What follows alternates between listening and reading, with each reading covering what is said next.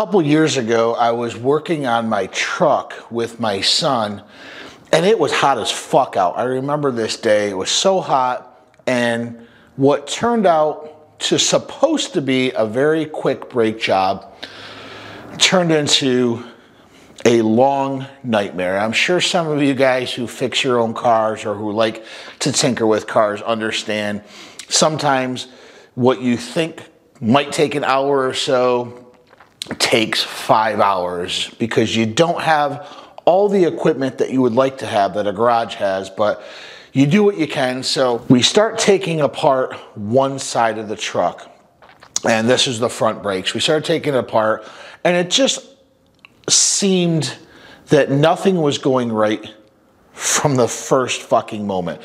The lug nuts were on so damn tight.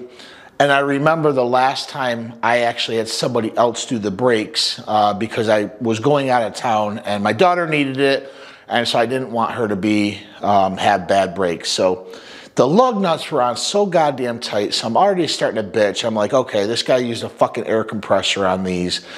I'm just torquing away, and I finally got them free, and I got the tire off. What should have taken 10 minutes to take the tire off probably was already a 45-minute job. I'm just grabbing stuff. I'm just trying to get bigger tools to try to get these lugs off, and I'm already kind of bitching. It's already hot, and I haven't even started yet.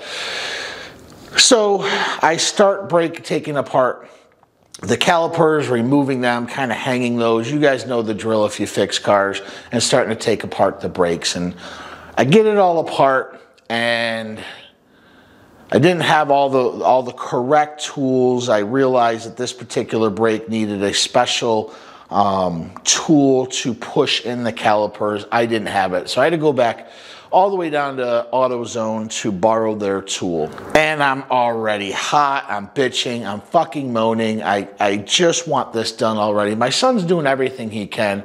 He's right there. And it's a learning experience for him as well because he never dealt with this type of truck before. So it's a learning experience for him. We finally get that side down, and we have the same problem on the other side. The lug nuts, one of them actually stripped. And if you ever had to deal with a stripped lug nut and you have no way to get it off, it's a pain in the ass. That took by itself about an hour to get that lug off. By the time I got the tire off, we're already 3 hours, maybe a little bit more, 3.5 hours into what probably should have been an hour and a half tops job. So here we are.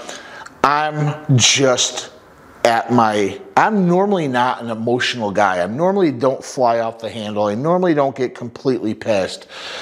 But I've already had it, and I'm not done. And now, because I'm even more pissed, I'm more frustrated, I'm losing tools. I just had the fucking wrench in my hand. I don't know where I put it.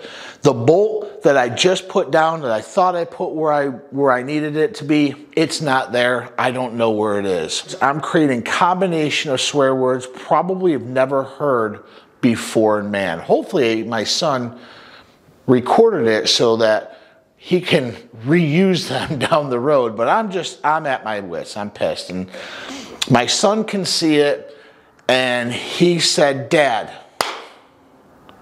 you're going on a timeout. Go upstairs, go relax, go get something to drink, go on a timeout." And I thought it was funny, but then I was like, fuck, I need to put myself on a timeout. All of this bitching, all of this emotion that's built up in me, all this pistivity that's built up in me, I can't focus. What is perceived a minor issue, I'm blowing it all out of proportion. So I go in the house where the AC, my shirt's sweating, I take that off, and I'm like, okay, whew. The AC's on, I'm starting to come down a little bit. I grab some tea, I get something to eat, and I'm just relaxing for a little bit. And soon I find that I'm sitting in the couch, and I'm starting to relax. I'm starting to watch a little bit of TV. It's on, but I'm just thinking, okay, I don't want my son to see me as an emotional little bitch over brakes. I mean, yes, brakes are a pain in the ass sometimes. I guess this is probably why you hire professionals to do it. They have the tools, they have the lift, they have the know-how, and you pay them for your problems. So lesson learned on that one. But as I was on my timeout, I realized that why do we put kids on timeout? You know, when kids are frustrated, when kids are mad, when kids are flying off the handle, the parents say, hey, you need to go on a timeout. We're actually trying to break their thought process that they're having because they're going in a loop. They're going on a temper tantrum. They're mad because they can't have this. They're mad because they can't have this. They want to go here. You're not going to let them go here. So they're having this temper tantrum, and you're trying to do a break in their thought process. So you put them on a timeout. Well, I did the same thing. My son put me on the timeout, but I went on a timeout because I was doing the same thing. I was having a temper tantrum. I was looping on, I can't find this fucking part. I can't find this tool. Why is this taking so long? Why is it got to be so goddamn hot out here? Why does this jack have to be right where it is? Now I can't move the jack because the tire's off. I was just going through a temper tantrum. So as I was on the couch, as I was just finally relaxing, watching a little bit of TV, contemplating all this, I fell asleep. It wasn't a long nap, but probably a good half hour, 40 minutes. And I kind of woke up thinking, oh, I got to get this truck fixed. Like, I can't have it up in the driveway. What if there's an emergency? I need my truck. So I kind of woke up, not in a panic, but like, okay, grabbed my son. I said, hey, let's try this again. Probably from the time I took off the brakes this time to putting the new brakes on, to putting the tire back on, to taking it off the jack, to actually test driving it to make sure everything was working great, was probably 35, 40 minutes. Everything just started to happen the way it was supposed to happen, the way it should have happened in the first time. And if I wasn't such an emotional little bitch during the time and just relaxed, I probably would have muddled through a little bit better. Sometimes, men, we need to put ourselves in a timeout. Sometimes we do so much. It could be breaks, it could be yard work, it could be housework, be cleaning the gutters, it could be taking the kids to Little League and then taking them out for ice cream and then doing this and doing that. We do so much that towards the end of the day, or maybe we're frustrated because we have done so much, maybe during that day, things didn't go well and you're just bitching and you're thinking about that and you're like, you know what? I should have handled this better. Put yourself on a timeout. We do it for kids and we do it for their betterment. Put yourself on a timeout for your own betterment. Go for a walk. Get away from the situation.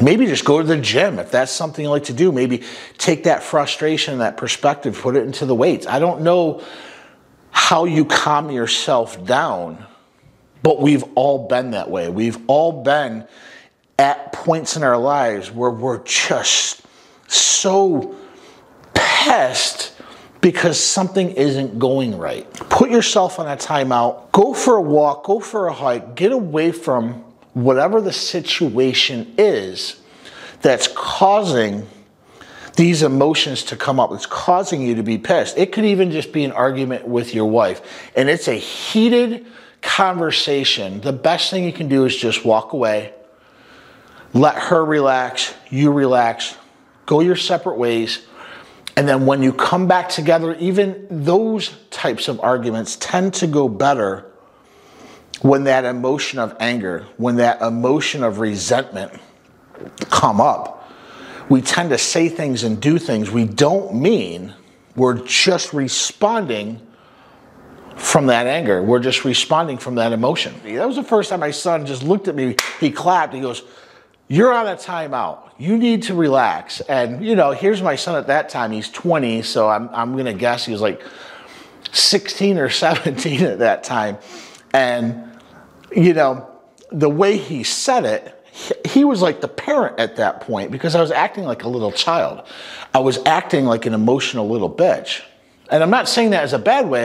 I was very emotional when the situation didn't need to have that emotion, that much emotion. Yes, it was a pain in the ass. So put yourself on a timeout. And I've done this, and you never want to have your kids see you acting like that. I was kind of embarrassed when that happened especially the swearing. I was a little bit embarrassed, but at this point now, it's water under the bridge. It happened. So I invite you to try to just put yourself on a timeout. I know it's funny, but it definitely worked for me. And if it works for me, then it's going to obviously work for you.